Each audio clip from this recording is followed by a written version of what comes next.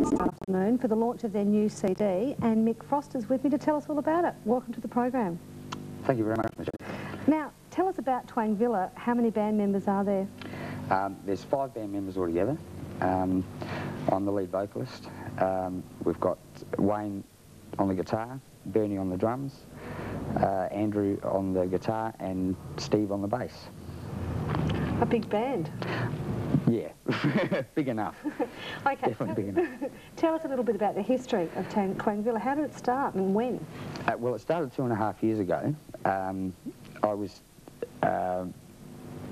part of a 3-piece band that was that used a sequencer as its backing, with the drums and the keyboards, and I decided I was a little bit sick of that, so we went out and looked for a drummer and found Bernie.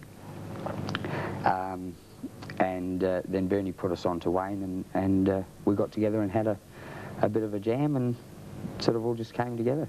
Now, what about the name Twang Whyalla? Is that because when you first started it was a bit of a twang and you didn't sound too good, or? Well, that's I suppose debatable. Yeah, it was a name that came from Wayne, actually. He has a bit of a way with words, and he came up with Twang Whyalla, and we all had an input into it, so we all put a name into a hat, and we got a young lady to draw it out for us, and out came the name Twang Whyalla, and it stuck, so, and we like it. Good name. Now, you're involved with Jane Fargher. She's your sponsor at the Prairie Hotel at Parachilna. Fabulous pub. Fabulous pub. And on December the 14th is the launch of your first CD, which is called Twang Whyalla. Yeah, self-titled. Tell us a little bit about your involvement with Jane. Well, we pretty well grew up with Jane. We'd probably done about 5 shows here in Whyalla, and John Schumann saw us. He was down here from Adelaide, or should I say up here from Adelaide, on a, I think it was a tourism thing. At the Parachilna pub? No, it was actually in Whyalla. Right. But he was supposed to play up at Parachilna, and he'd seen us here in Whyalla. He'd actually got up and had a jam with us at one of the pubs here, and he couldn't do the show that Jane had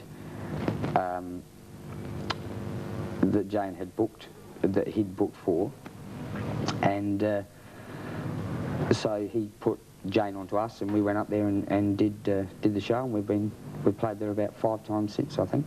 So what's happening on December the 14th? Well, December the 14th will be an absolutely wild street party, and our CD launch and the Parachilna Christmas show incorporated in that.